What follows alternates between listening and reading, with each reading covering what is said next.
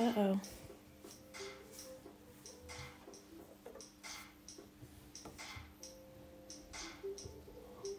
Hi.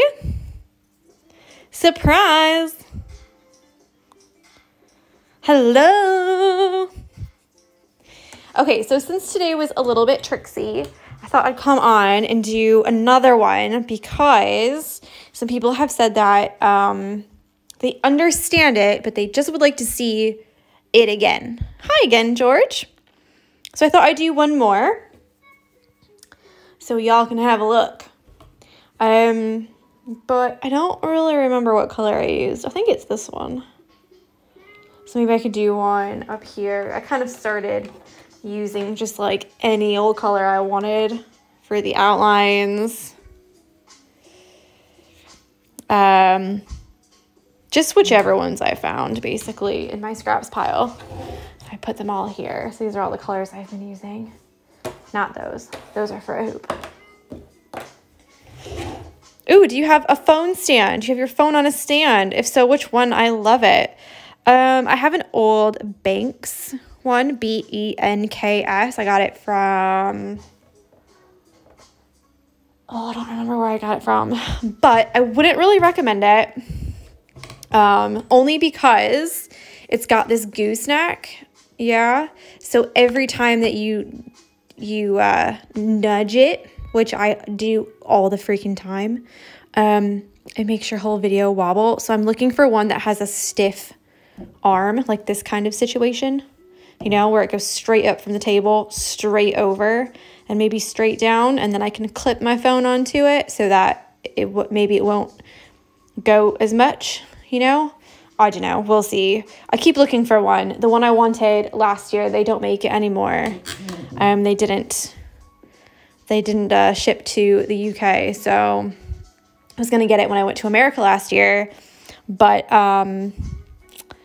they stopped making it. So when I got to America, I was like, I'm going to order this.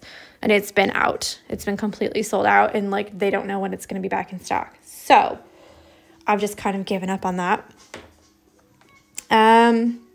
Maybe I'll do this color. How about that? And I'm going to turn the light on as well and see if, what's going on here? See if that will help because it's really cloudy. It's not very nice. So let's do this. An afternoon live, your time, yes. Don't know if it will help at all. Maybe a little bit it will. Okay. So just as a reminder, this is the picot stitch, P-I-C-O-T, like picot, but it's picot. And you need an extra needle for this one. And I'm going to do mine, maybe I'll do it down here. Just right here. So I don't have like the green and green on top of each other, these ones. So I'll do it over here. So you need to put a needle in where you want the very tip of your leaf to go. Yeah. So if you want the tip to be really long, if you want it to be a long one, make it taller. If you want it to be short, make it shorter. That's pretty self-explanatory, but it's a little bit weird when you have to go into other things to make it that way. Do you know what I mean? Are you going to stitch the top of the leaf into the fabric, or is it just going to be hanging there? I'll probably just do one little baby stitch here, but I want to wait until after I do my fish. Yeah? Because then I can move it out of the way to finish my fish. And then when my fish is finished, I can like lay it on there however I feel like. So it can go a little bit to the left or a little bit to the right. Also, Hannah, I did see that you said that you found your wedding dress. And I'm not going to lie, I've been thinking about it ever since you said you were going. So on Saturday when you were like, oh my gosh, I can't wait, I'm so nervous, blah, blah, blah. Literally all day Sunday, I was like, I wonder if she found one. I wonder. So I'm going to make this one quite long. Okay, let me zoom it in. What kind of colors do you use for water? So that's watercolors. I'm not being sassy. That's what it is. It's We watercolored those ones. Okay. So I'm going to make this one a little bit wide as well. Up here and around. I'm going to send you a pic. Oh my gosh, I promise I won't show anyone. I'm so excited to see it though. Like, you have no idea. Okay, let's move this up and tighten this a little bit so it won't be bendy. Okay.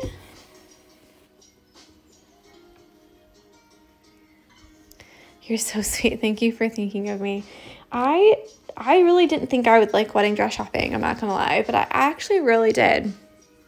And it's much different than bridesmaid shopping, because like when you get a bridesmaid's dress, like you kind of have to like do whatever the other person does, you know, whatever the other person says, like whatever the bride wants. But when it's your dress, it's like you can pick whatever you want, whatever you think looks good. Okay, so I'm just gonna go. Remember, whichever way you choose, right to left or left to right, it really doesn't matter. You just want to get that first one really up there. And you can kind of tell from this one that I didn't get it up very high. There's like a little loop on the end. Yeah. So this right here would benefit with having a really thin needle at the top, or even like a pin. So I know some people use a pin at the top, but I don't have any pins because I tuck them all away with my sewing stuff. So there you go.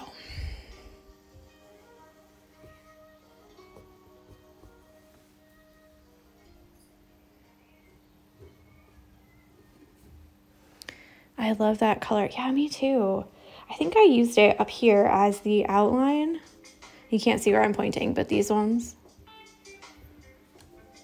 What is this magic? We're weaving. We're doing a little woven stitch. I might actually change to that dull needle that I showed you earlier, because this is doing me head in, having to go around that. Where are you? Well, maybe I won't be doing that because I can't find it. Okay, a big tip for needles is that if you have scissors laying about, okay, a lot of scissors are slightly magnetic. Yeah, so sometimes if you're looking for your needles, they might be stuck to your scissors, which is not the case this time, but I just thought I'd tell you. It's not even my embroidery ball, my needle ball. Well, I guess I won't be changing because I can literally only find this one, so.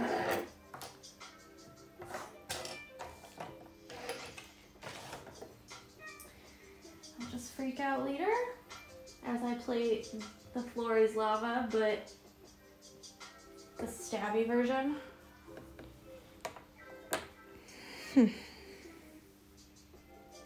That's annoying. That was like the perfect little tapestry needle too. Last look. Can't find it. Oh well. But there's a lot of things that are magnetic that you don't even realize, like your iPad. If you have, a lot of times they have like magnetic covers. So you like look on the edges of all of those as well, because sometimes your needles can be stuck there. I just know all the good spots for needles to go. All the cool hangs, you know? Oh well. I gave it a good go. I love the purple and blue coral next to the leaf too. This one. Yeah. I do like that. And I like the colors together. which I didn't think that I would. I thought maybe they'd be a little bit too similar. Because sometimes if you pick two colors that are too similar, they almost like...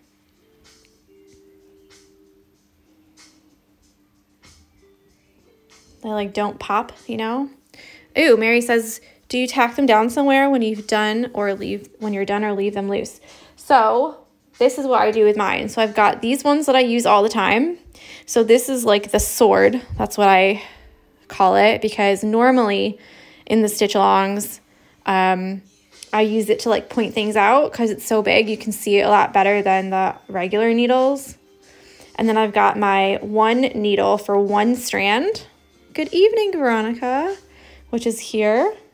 It's so tiny. Yeah, and then I've got this one for 2 or 3 strands, and that's normally in there. And then normally the blunt needle's in there. And then this one for these ones. Oh, you mean the seaweed? Let's see. The seaweed. Look at me. I'm just going on and on and on about all of my needles. Not everything is about you, Tori, okay? Chill. Okay, let me put this one back in. That's completely up to you, Mary. If you want to tack them down, then you can. I'll probably tack this one down because he seems to be a bit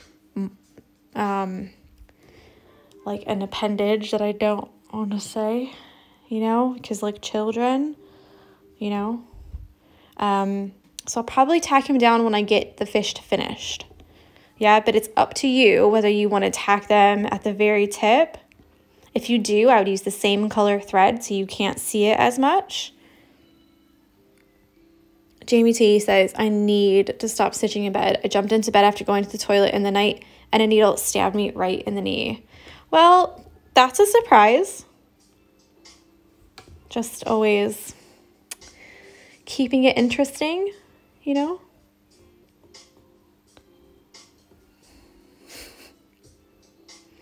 Mary's laughing at my bad joke.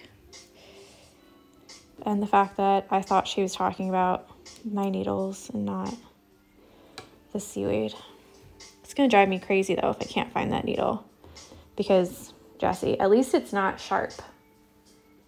You know what I mean? At least it's a blunt one, so if she does find it.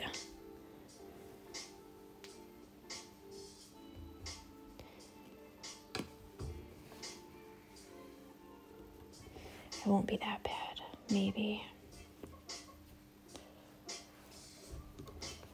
Although someone said that their cat was playing with the thread and the needle that was like with that project. So they put like the thread and the needle like this, but like with the project, you know, like in the out, like here, like that. And their cat came and played with it and swallowed the needle somehow. And the cat had to poop it out. Everything was fine. I don't know how. Everything was fine, but it was. How scary is that? It absolutely terrified me. So yeah, after I heard that, I was a bit like, ooh, not gonna happen to me. Maybe. We'll see, won't we?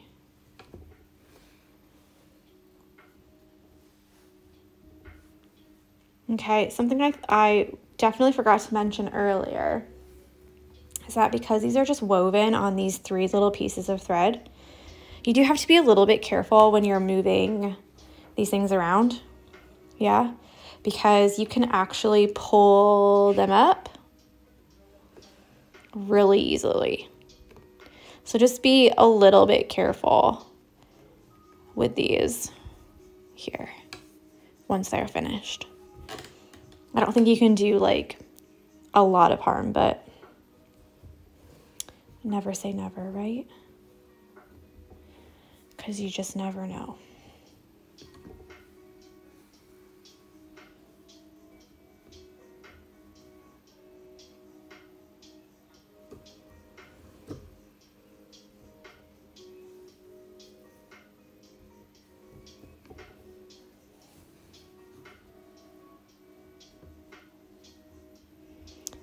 She says, wow, I used to work in a vet's and seen cat versus needle and thread before, but maybe I need to rethink my needle storage just to leave my needle in the work on the side too. Yeah, that's a little, like, I always do that. Like, I always leave my needle in the side. And it does scare me sometimes. Like, I think, thankfully, Jessie isn't that inquisitive about this, to be fair. Like, she pretty much, it's the same with, like, laptops or iPads. Like, she'll sit on them. She has no, like, unless you're a human, she has, like, no real interest in anything that you've got, unless it's, like, treats or her food or, like, ice cream. But, like, electronics or, like, your clothes, anything like that, she's just does not care. She's like, no, I'll sit on it, whatever. And that's what I'm a little bit afraid of, because she won't play with it per se, but she'll definitely, like, lay all over it or sit on it or, like, try and move it out of the way, like, if she's trying to get comfortable.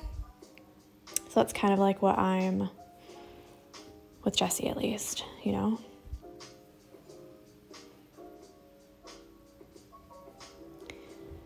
So, yeah, we're just...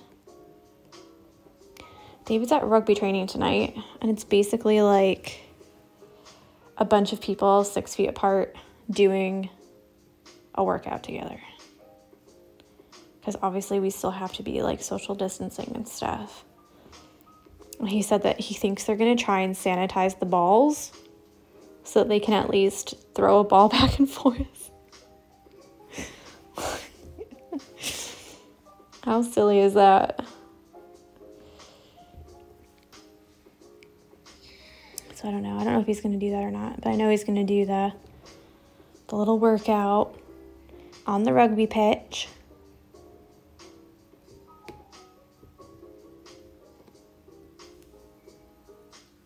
My first live. Woo woo. There you go.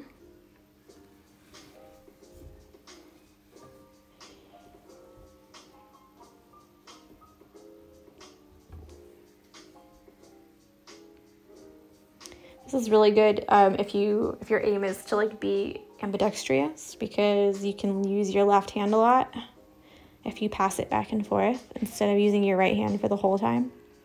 I should say your non-dominant hand.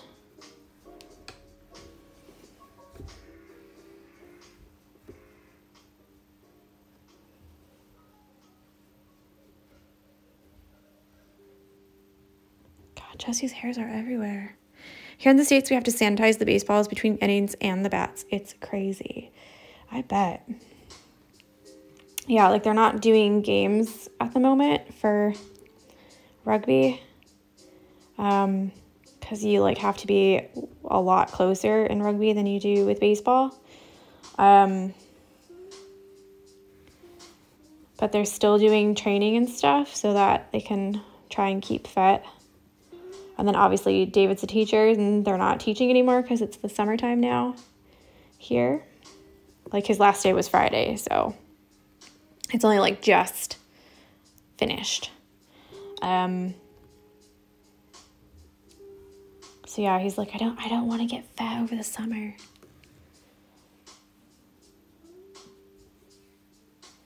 From inactivity. But to be fair, I could care less. I don't care what he looks like. I think he just likes to feel fit. Do you know what I mean?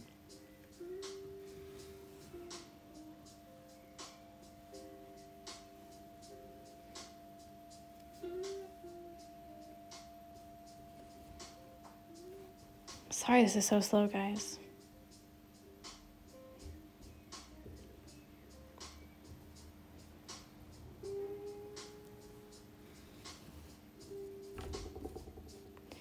Come on.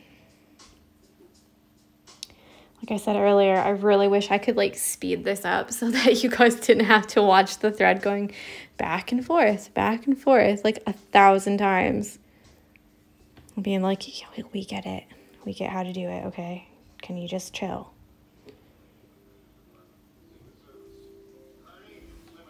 And obviously with the blunt needle, you don't have to be so careful like you do with the sharp one, because you really don't want to go into the fabric at all until the very end. So if you see, sorry. So if you see, the only place I've gone into the fabric is with this needle here and then down at the bottom. So all of this is free to move around. Jamie T says, are you both still enjoying the bike? Yes. Actually, we've cycled pretty far on the bike. If you're new or if you didn't know, I bought us a exercise bike. And it's like not the cheapest one, but it's like far from the most expensive. I think it was like 300 quid. So it's still like a pretty penny. Yeah. I wouldn't go like buying that all willy-nilly, but I got an exercise bike because I am so out of shape. You have no idea. Like I'm talking about like cardiovascular health and like getting some movement in. My dad's just called. I knew he was going to call. I just knew it.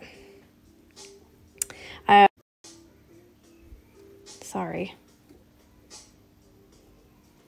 He'll just keep calling too.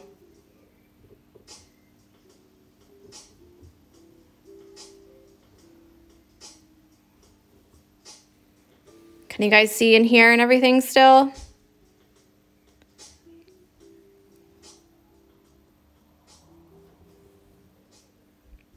Yeah, I hope so.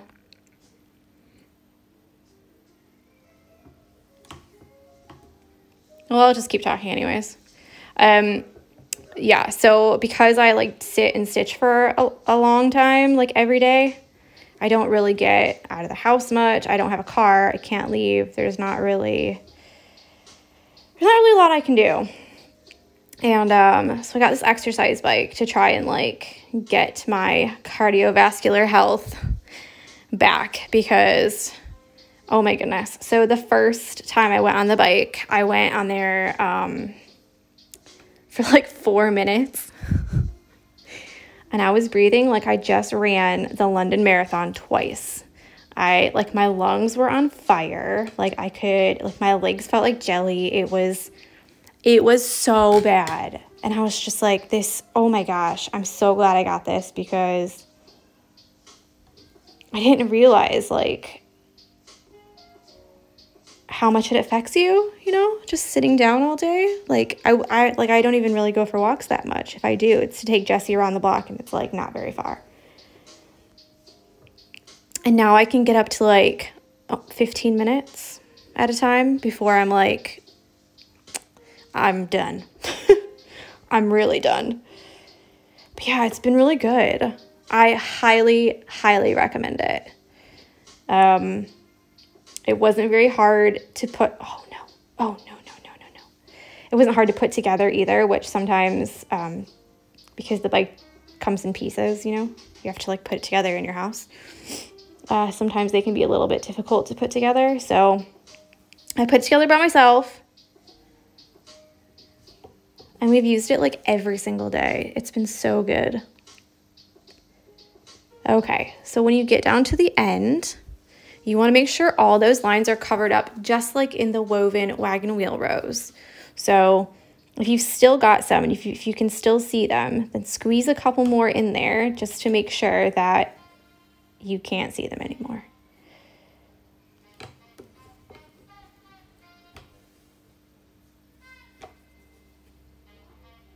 Which is a little bit tricky because obviously we've got this other thing here, you know. That's probably all right. Yeah, I highly recommend it. So we got ours on Amazon. And it comes with an app that you can go cycling in all these different countries. So it's like people have taken a video of themselves cycling. So you see, it's like you're on a bike yourself. So I've gone cycling in like Paris and in China, Australia, all kinds of places. So I know like 300 is a lot of money, but the next lowest one was like 125. So really, I mean, for what it is, I think it's like worth it.